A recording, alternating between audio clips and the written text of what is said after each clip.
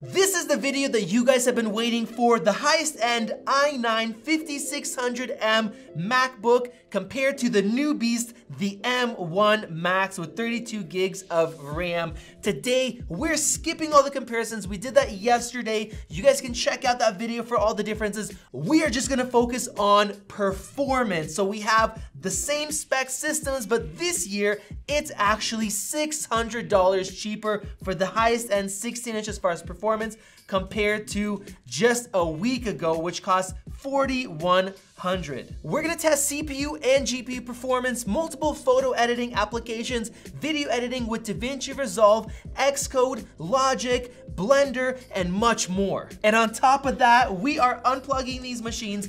Both of them are at 100%, so we are gonna look at the battery life with heavy use. You guys can see how excited I am. Let's start out with a very simple one, but something everybody wants to know about, Geekbench 5. We have 8 high-performance cores from the M1 Max, along with 8 from the Intel Core i9, both with our recommended 32 gigs of RAM. Let's go ahead and see the results. As these tests are running, I have to tell you about our giveaway. We're giving away a $2,500 M1 Pro MacBook Pro, and all you have to do is be subscribed and comment below with these launch week videos. At the end of the week, we're gonna choose one video and then one random comment, and I don't care if you are somewhere outside of the United States, if I have to ship it to you, pay import fees, whatever it is, we are gonna get one of these beautiful machines in your hands. We also just got the Razer Blade Advanced with the RTX 3080 and the latest i9 processor. This beast has 16 gigabytes of video memory, along with the 32 gigs of regular RAM, 1 terabyte SSD, and it costs $3,400 with that 4K OLED display. So make sure you guys have those notifications enabled so you guys don't miss out on this comparison against the M1 Max. The scores are in, and we have 62% better single core performance and 76 on the multi-core. Really big improvements even against the 8-core i9. Now that single core, that really helps for simple tasks. So I'm gonna go ahead and open up Speedometer 2.0. This tests web browsing performance, and the M1 systems are insanely quick. Wow, we have 271. We've never seen a score this high. The best was the M1 at 220 compared to 152. That's about 80% faster performance for web browsing and of course other tasks. Now let's go ahead and jump back to Geekbench, and now we're gonna switch over to the graphics.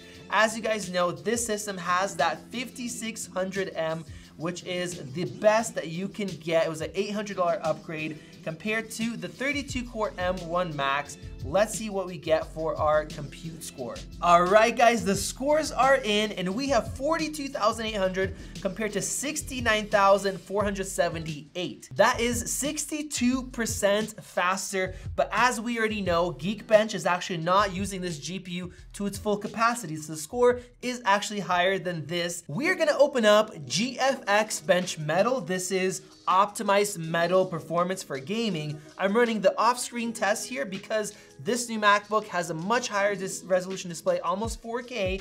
And as we run this, I wanna do something that's very interesting. I'm using this terminal command to see how much wattage this M1 Max uses. Let's hit start there. All right, guys, our scores are in, and this is a bigger difference than I expected. With the Intel and the AMD 5600M, this was the first laptop that we're like, guys, you can actually play games with this graphics card. It was incredible. And it got 129 frames per second compared to 309 for the M1 Max. That is 2.4 times better performance. So you guys see the difference here, whereas Geekbench wasn't that big of a difference. And we're gonna continue on with real world graphics tests in just a bit. I also wanna note these fans. You guys probably don't hear it, but this thing, after it's been done for over a minute, it's still trying to cool down. The fans are spinning, where with the M1 Pro Max, the M1 Max should be called the Pro Max, right? With this one, the fans were silent the whole time. Now, with that said, let's look at our wattage. Obviously, this thing had its fans blaring, and I'm shocked to see that it used 71.85, basically 72 watts of power. Previously, I never saw it go above 55, so I don't know if Apple made it, have more power, more wattage, I'm not sure, but this is crazy. And nobody's mentioned this before, but the M1 Max uses 40 watts of power under full load with 32 cores. So the difference is almost double, basically over 80% more power that's required for the 5600M, even though for gaming loads at least, the Max, the M1 Max here, gets 2.4 times better frames per second. So that's a huge difference in performance and power needed. The next thing I want to test is Blackmagic raw speed test, not disk speed test. This tests how well the CPUs and graphics can decode Blackmagic raw codecs. And look at this, the Intel CPU actually decodes at 48 frames per second, compared to 29. So the M1 Max is not decoding as well, but the graphics, guys, 25 frames per second for the 5600M for 8K compared to 199, almost 200. We will do an actual Blackmagic raw test in Davinci Resolve in just a bit. The next thing that I want to test are the SSDs. Both of these are 1 terabyte models. We have almost 5,900 on the write and 5,300 read compared to 2,800 and 2,700. That's pretty much double the speed for read and over double for write. Definitely a great improvement. And now let's go ahead and compare 3D rendering performance with Cinebench R23, as well as fans, heat, and noise, all of that stuff. I'm gonna start out our 10-minute stress test, and we're gonna also see the frequencies and any thermal throttling that we have. Bam, right away we got almost 89 watts for this 8-core i9 processor, and almost instantly the temperatures are over 90 degrees Celsius, and we're cruising at 3.4 gigahertz. Our M1 Max is running at 28 watts of CPU power compared to currently 65 for the i9. All right, guys, we have about 30 seconds left, and man, there are a lot of differences. First, let's take a look at the thermal camera. 43 degrees on the M1 Max. You guys can see those hot spots where the vents allow the air to escape. And we have 45 on our i9 16-inch MacBook Pro. Now look at the fans right here. On the i9, they're maxed out. They have been since a minute into the test. Whereas with the M1 Max, they are barely above idle. The machine is still silent after 10 minutes of running this test. Now our i9, it actually is throttling to 55 watts from 68 where it started, and that's because it just got too hot, and we're thermal throttled down to 3.0, 2.99 gigahertz. Definitely way too much heat with this system. All right, guys, the test is done. And man, this is crazy. Even with the i9, the score is 8,105 compared to 12,129. This thing is pretty much as powerful, or almost as powerful as my insane $15,000 Mac Pro, while using less than 30 watts, just under it, compared to 68 until this thing kept throttling and throttling and throttling. So we have basically 50% better performance with 2.2 times less power usage, and the fans were silent the whole time compared to max speed. Even a couple minutes after, the fans are still maxed out trying to cool this thing down. The M1 Max chip and the 10 cores there, they're absolutely insane. And now let's move on to Xcode for all of you programmers out there. How does a new system compare to the previous best laptop? Thank you to Max Ermenko for creating this benchmark and making this terminal command for us that automatically launches Xcode and compiles this code. All right, guys, this is an insane speed right here. First off, the 8-core i9 took 197 seconds compared to 93 seconds with the M1 Max chip. That is just an incredible score, over 2 times faster, 2.12 times faster, and that is only 3 seconds behind the best score ever for Xcode, which was a 28-core Xeon in a Mac Pro. I think that's what, like over 20 grand, Vadim? Yeah. For that system, and this is a laptop. That is absolutely insane Xcode performance for all of you programmers. This is a beast. And now we are testing out Logic. We've done some tests ahead of time to save you guys time. We don't want to make another 40-minute video again. And it looks like the i9 can handle 98 tracks in Logic with the new Logic benchmark without crashing, compared to 155 tracks with our M1 Max chip. And if you're somebody who uses Logic, just go and get the M1 Pro. You actually get no better performance. If you don't need the graphics, don't spend the extra money. Now the other difference is the fans here are pretty much at full blast right now compared to idle. Literally, we ran this many times, the fans were completely off. Now they barely spun up on one side. So for Logic, if you're doing audio production, you don't want that fan noise, right? That's where this thing really comes in. And next, we are gonna be testing Blender. You guys asked for it. I'm gonna use 2 tests, 1 CPU and 1 GPU base. So we have this Party Tug scene downloaded. You can download it and test it for yourself from their website. I'm gonna go ahead and select render right here, and we're gonna do our GPU test. Wow, the M1 Max just killed it. 5.9 seconds? Under 6 seconds, that is incredible. It was almost instant. We're still waiting here. All right, guys, the 5600M 40-core graphics are finished, and it took 33.5 seconds. That's 5.7 times longer. Now, if you guys remember in our metal test, it wasn't even twice the performance. But when we're using an optimized program and Blender is optimized for Apple Silicon, you guys see the difference. 5.9 seconds, under 6, compared to 33.5. For Blender, guys, this is crazy. And the fans were pretty much off compared to just blaring and taking a while to cool down. Now, I'm also gonna run the Splash Box test. A lot more people test this, and this one is actually only using the CPU. It's not using the GPU. We have a lot less differences with the CPUs between these two machines, but let's go ahead and hit run. All right, guys, this time we have a smaller difference, but it's still there. We have 20 seconds for the M1 Max, with its 8 performance cores and 2 efficiency cores that don't do much, compared to 31 seconds for the 8-core i9, the best Intel processor in any MacBook Pro. Those results line up with Cinebench, basically 50% faster CPU performance for rendering.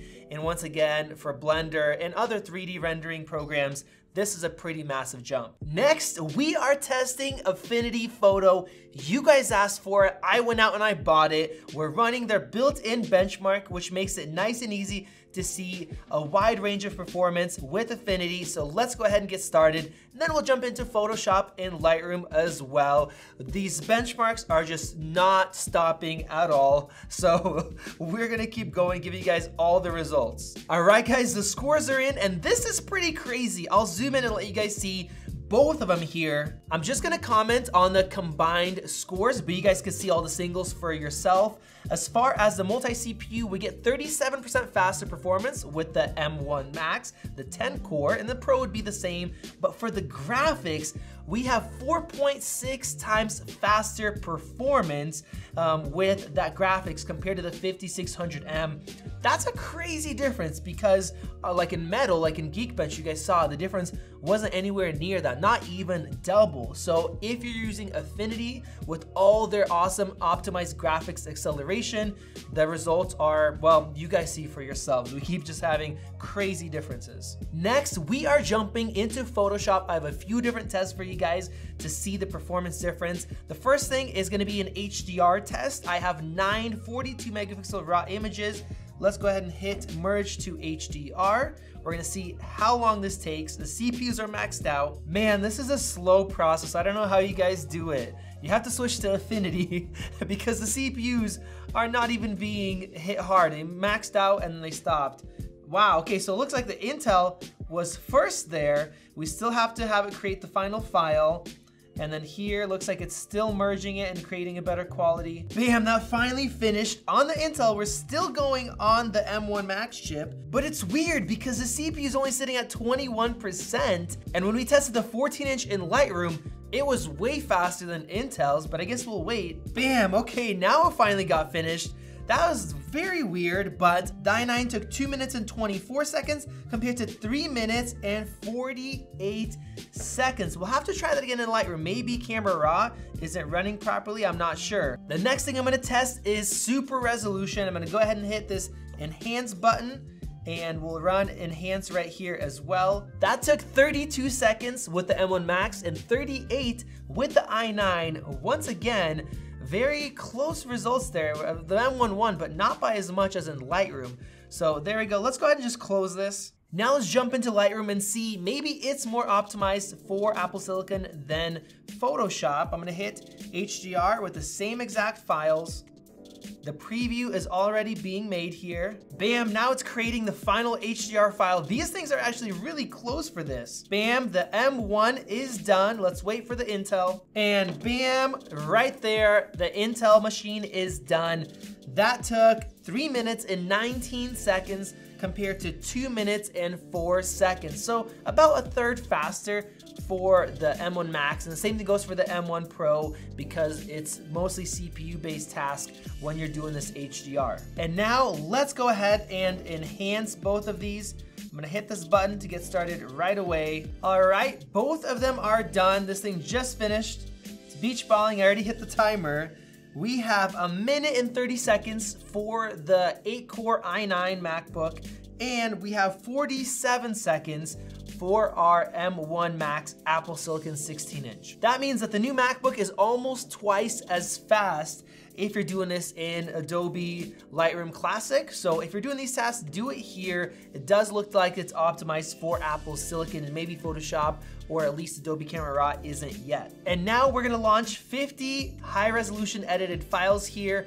As far as the program, even the Core i9 was the best of the best, super smooth, no issues.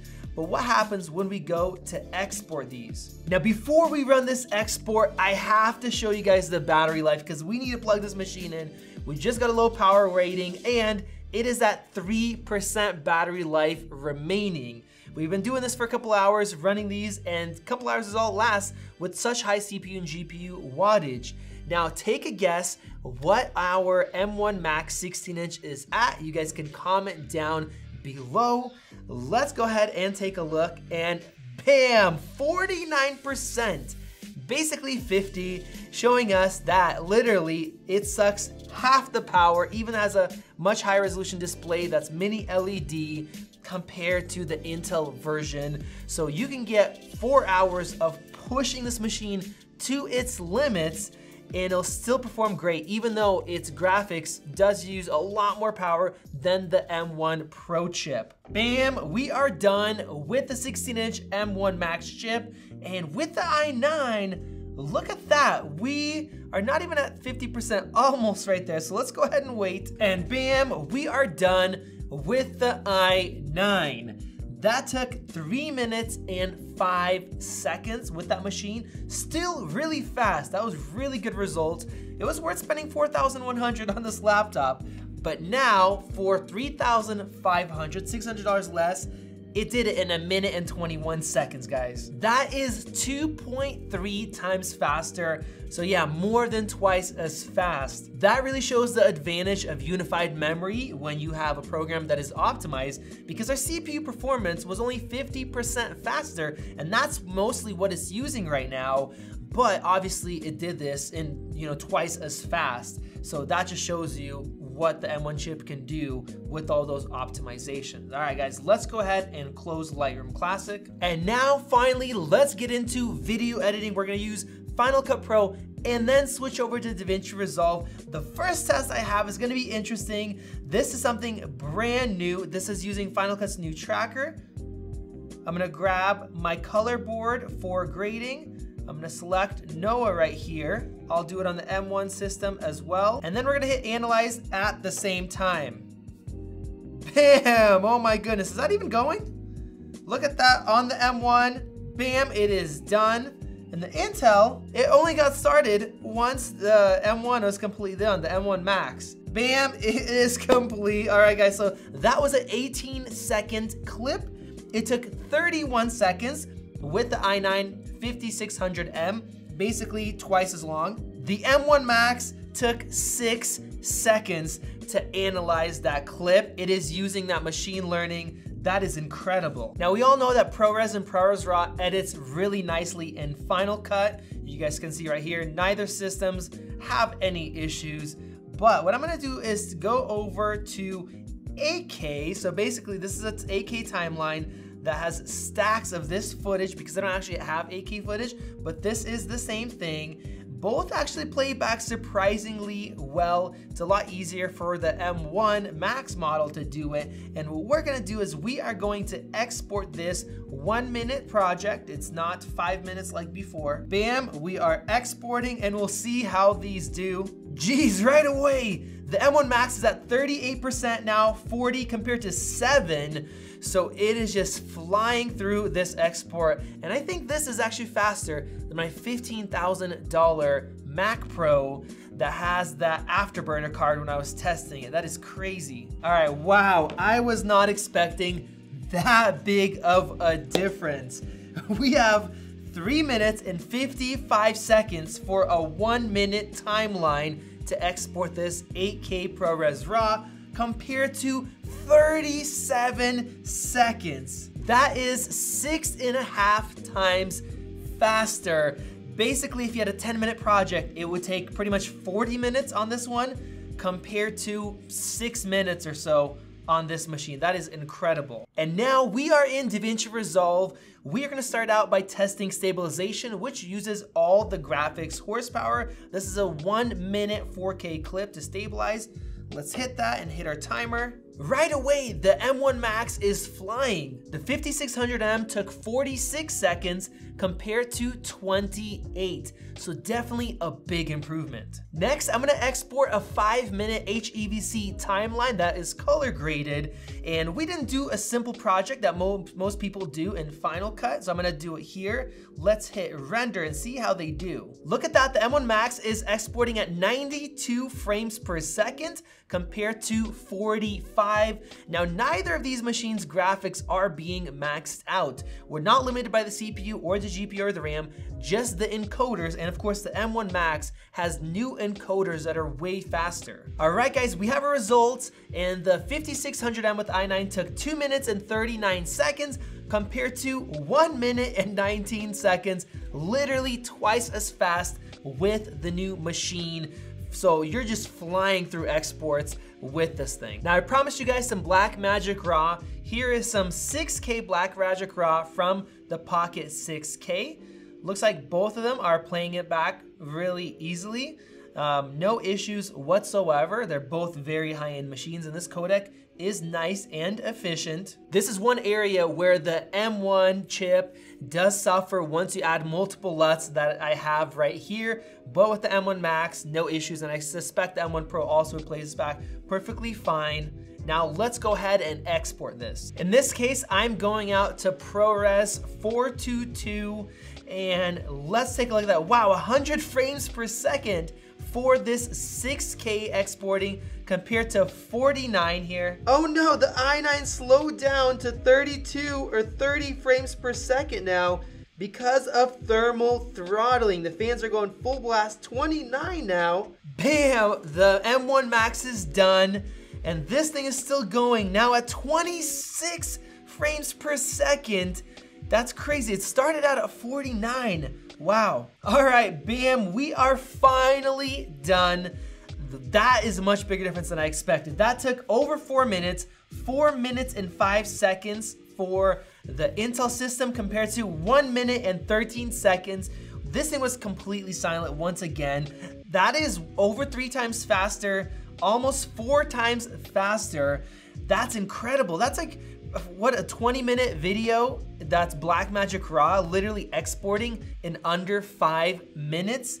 That is insane compared to a 20-minute video taking, I don't know, what is that? Let me do the math. I'm terrible at doing the math. An hour and a half or something like that? I don't know, that's crazy. You guys tell me down below. All right, guys, hopefully you enjoyed me putting these machines through torture testing and benchmarking in real life scenarios. Let me know, do you think it's worth buying and upgrading to an M1 Max for $600 cheaper than the highest end configuration last year? I think so. Not only is the performance way better, it runs way quieter and cooler, and with that, it also saves you $600. So the battery life is absolutely crazy. You guys saw that it was basically at 50% when this one died. At this point, we're still at 18% after bunch more tests and downloads and setting up between shooting. It is just absolutely crazy. Now, if you guys want to win a $2,500 M1 Pro MacBook, make sure you guys are subscribed. You guys comment below on this video and check out the other videos that we already posted and that are coming out later this week, like that comparison to the Razer one, or our RAM comparison between 16 and 32 gigs or 32 and 64. That gives you more chances. The more you comment between for different videos, it helps your chances. So go and check that out.